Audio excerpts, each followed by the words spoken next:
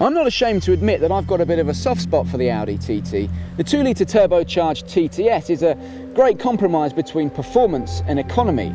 Let's call it perfconomy. But Audi have finally got off their four-sprung Dirk Buttnicks, grabbed hold of a TT and stuck an RS badge on it. Finally.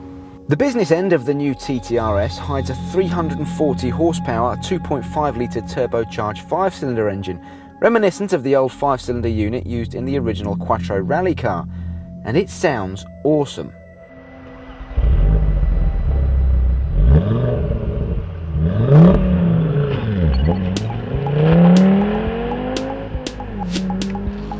Now, getting back to the subject of perfconomy, the TT RS will go from 0 to 60 in 4.5 seconds and is limited to a top speed of 155 miles an hour. Or you can pay Audi a whole load more money, they'll take the limiter off and you'll end up doing 174. Now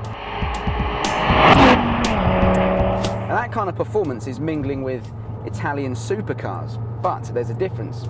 See, Audi say it'll return a combined cycle of 30 miles to the gallon, so while you'll keep up with the big boys off the lights, you'll pass them when they all pull into the petrol station to fill up. As with all things Audi, it doesn't disappoint in the handling department. It obviously has the famous Quattro drive system. But more than that, it fills you with confidence. It's direct. It's sharp. And most importantly, that's what a good sports car is all about. And to make the car handle even better, the new TT RS can be fitted with Audi's magnetic damping, which further improves the handling. But the good old options list is an expensive thing. Tick the box and it will add another £1,125 to the price of the car. The only bad thing I've got to say about it is this gearbox. It just feels a bit flimsy, it doesn't feel precise, doesn't feel mechanical, and well, that's exactly what you want in cars like these. It's a bit disappointing. It also has this RS4 style sport button which, when pressed, unleashes all hell.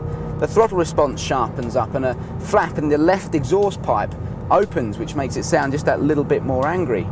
Have a cheeky listen to this.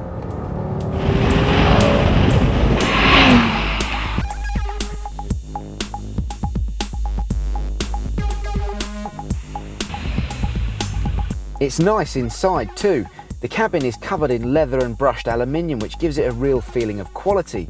The seats are comfortable, and if you want a more sporty feel, you can spend an extra £1,700 for the RS Recaro bucket seats. While on the outside, the car has massive front air intakes, big side sills and a large rear spoiler.